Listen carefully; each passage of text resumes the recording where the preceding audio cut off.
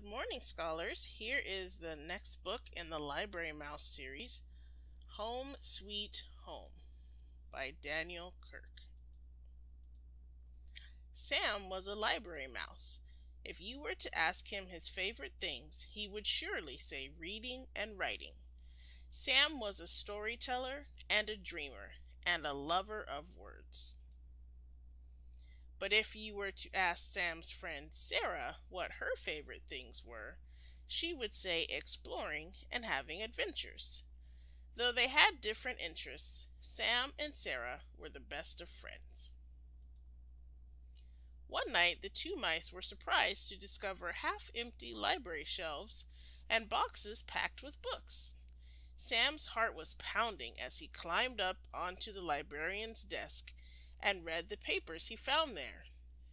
"Renovation," he said warily. Sarah asked, "What does that mean?" Sam frowned as he went to the dictionary to see what the word meant.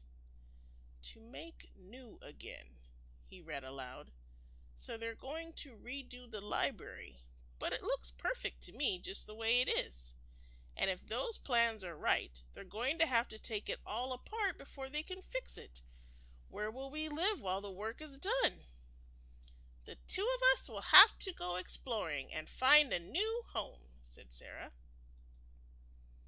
In the library kitchen, Sarah led Sam into the dark space beneath the sink. "There's room in here for a couple of mice," she said.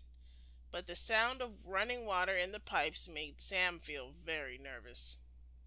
Next, Sam and Sarah crept down to the basement. "Let's keep looking," Sam said with a shudder, eyeing a dusty old mousetrap in the corner. "What about this?" Sarah said as she climbed up the creaky stairs to the library attic.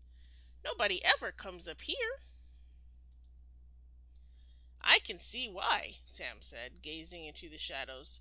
"There's too much space up here for me. I need a home that's a little cozier." Sarah said, "Then you could build a house right here, Sam, something just your size." "That's a great idea," Sam said. "I'm going to build the perfect house for a library mouse." "And I'll build one too," Sarah said, "a house for an explorer who has adventures." First, Sam and Sarah moved all their belongings up to the attic. "I hope they haven't packed up the architecture books yet," Sam said. "Architecture?" Sarah repeated. "What's that?" "It's the art of designing buildings," Sam answered. "And somebody who designs buildings is called an architect. Let's get going. We've got a lot of research to do." Sam and Sarah went back to the children's room and found the books they were looking for on top of a box. The books were filled with pictures of all types of buildings. "This is the kind of thing I like," Sam said, studying classical buildings from ancient Rome. "And this looks great to me," Sarah said, looking at Mongolian homes called a yurt. The two mice gathered materials from anywhere and everywhere in the library. Then they hauled their supplies up to the attic and began making their new houses. Building was hard work. Sam used cardboard and tape for the walls, and tubes from paper towel rolls for the columns. When he was finished with his house, he stood back to take a look. "It's all right," Sam said, "but it just doesn't feel cozy like home." "I love my yurt," Sarah said. "This isn't the perfect house for a library mouse," Sam said. "Let's go back down to the children's room. Maybe I'll find something to get me inspired." "A castle," Sam said, turning the pages of his book.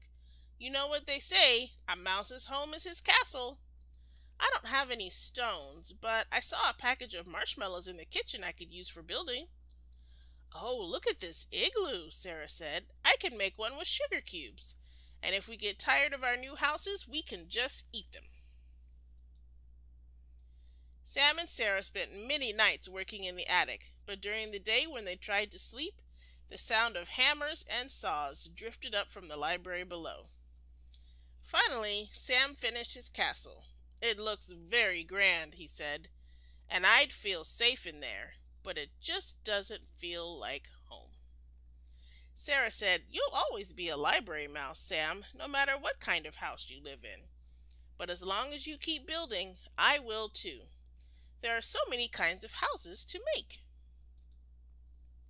Over the next few weeks, Sam built a cottage with a thatched roof, a Tudor-style house, a bungalow, and a modern house.